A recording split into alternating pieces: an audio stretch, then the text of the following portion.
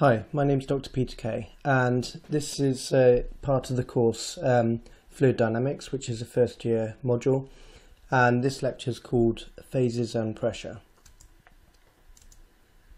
So in this lecture we're going to cover a range of topics, and we're going to start off talking about phases of matter, so different phases that can have and how they kind of change with temperature and pressure.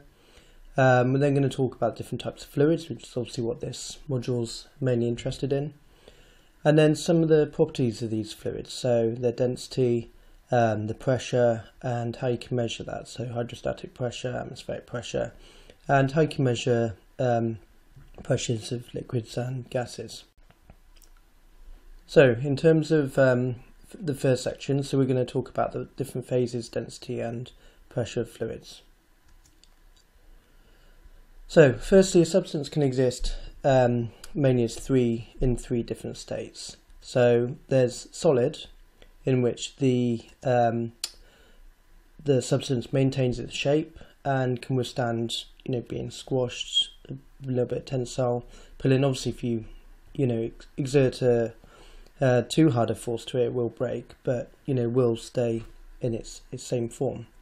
However, fluids, which include both liquids and gases, they have little resistance to a permanent change in shape. So, if you can see that this liquid is under the force of gravity, so it's taken up the shape of the container that it's in, but also because of the influence of gravity, it's all made its way to the bottom, and you have a free surface with the air at the top.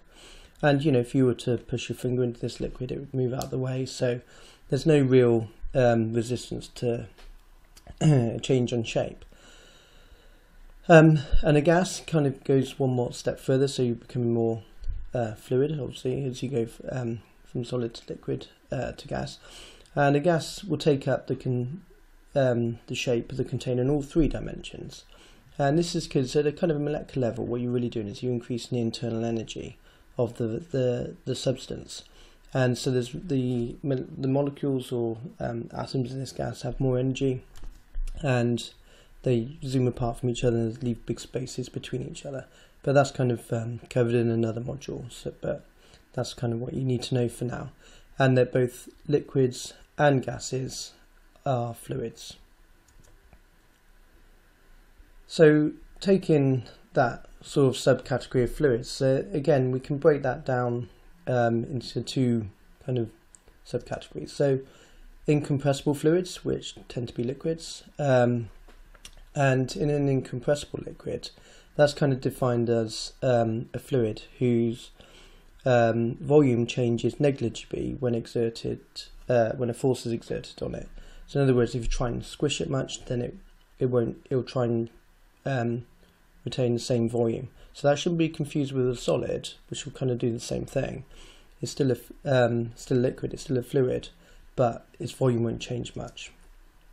Whereas a compressible fluid, which tend to be gases and vapours, if you compress them, their volume will change.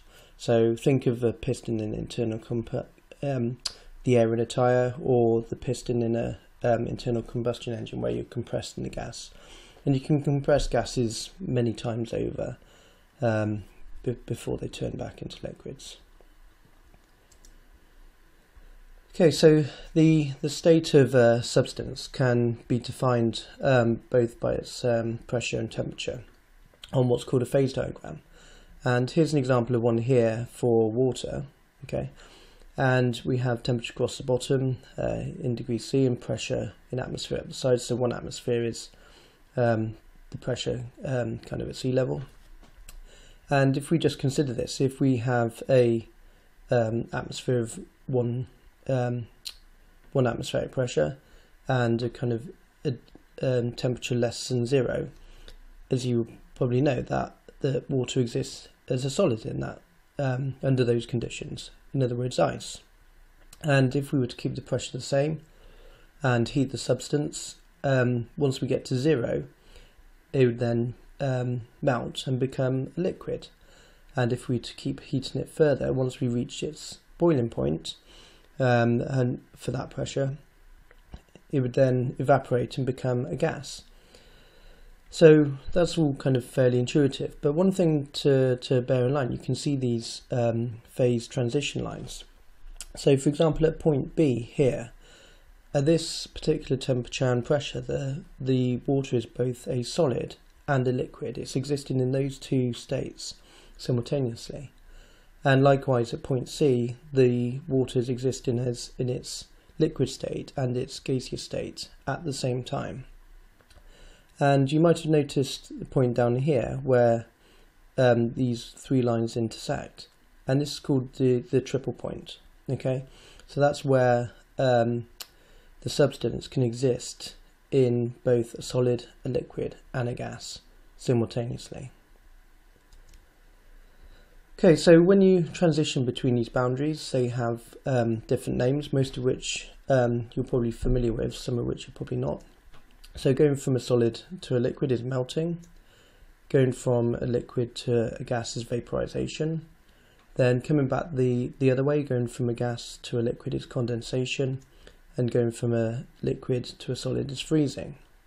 But we haven't considered this boundary down here, and these names are a little bit more uncommon. So going from a solid to a gas is called sublimation, and going from a gas to a solid is called deposition. Okay, there's a neat video here which I played in my lecture, so I've just put the link in here. I won't play it, but what this video shows is this is a beaker full of cyclohexane. Actually, it's not water. And I tried to capture a screenshot here because what they've done in the video is they've managed to set the conditions such that it's at the triple point for cyclohexane, so it's existing in all three states. So you kind of just see it here, there's some fluid at the bottom and this ice is almost boiling, so it's in all three states at once. So have a look at that video, it's quite interesting. Okay, so now we come to the properties of these fluids, and first one is density. Now density is defined as the mass per unit volume. Okay, so mass normally in kilograms and volume normally in meters cubed. And for example, the density of water has a density of 1000 kilograms per meter cubed.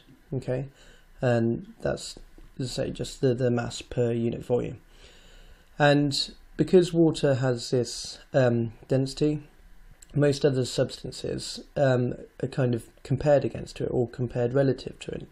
So the density of a substance can be defined in terms of its relative density. Obviously it has its own density, but can be talked about in terms of its relative density.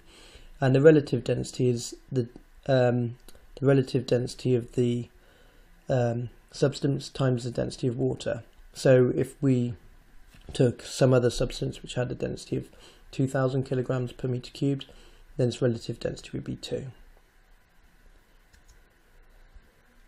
Okay, the next one I want to define is pressure. Okay, and the pressure is the force that's exerted per unit area. So if we consider this piston here, we're applying a force onto this piston, and assuming that this is perfectly sealed, there's this piston area, and if this isn't moving, if this isn't moving, then all the balances are all the forces are balanced. So the force acting over this area is producing a pressure which is equal to the fluid pressure inside this piston, which is resisting it. Okay, so these two pressures would be equal if this wasn't moving. So pressure is, as I say, force over area. Force is measured in newtons and SI units, and the area would be meters squared. And 1 Newton per meter squared is defined as a Pascal, named after the scientist who did work in this area. So 1 Pascal is 1 Newton per meter squared. And you probably heard bar also referred to as in terms of pressure, measuring things in bar. Again, if you're inflating your car tyres, you've probably seen that in the pumps. 1 bar is equal to 100,000 pascals, or 10 to the 5 Newton meters squared. Okay, so hydrostatic pressure. So before we work through this, just want to consider this column of liquid in a container. So what we want to know is, what is the pressure that this liquid is exerting on the bottom of this container here? And the reasons for this will become more clear as we go through the lecture, why we're interested in hydrostatic pressure. So, but let's just consider it. So we've got this liquid in here, this some height, HP, but the actual height doesn't matter. So let's first look at the volume of liquid in this cylinder. So the volume is equal to the area times the height. Okay, that gives us the volume. Now, from the volume we can work out the mass. So mass is the density times the volume. So now we have density times the area times the height. And the force on the base is force is equal to mass times acceleration. So it's the mass, but the acceleration in this instance is due to gravity. So it's gravity that's pulling it down. So we've got force equals mass times acceleration. So acceleration is gravitational force, that's G. So now we have rho A H G, okay, and that can be thought of as the weight of the fluid. So therefore we've got that force acting on the base of the container. So if we've got that force acting on that area, we get a pressure. So the pressure is equal to rho A H P G over A, and you can see that the 2A terms in this equation would cancel. So therefore the pressure of this liquid, due to the weight of the fluid above, is the pressure is equal to rho GH. Okay, so this is how you define hydrostatic pressure, and it'll be used quite a lot throughout this lecture. And actually the height term in this equation that relates to the hydrostatic pressure is often called the pressure head. Okay, so you might hear things referred to in terms of meters rather than pascals, but obviously all you do, they're directly proportional, you're just timesing it by the density and the force due to gravity.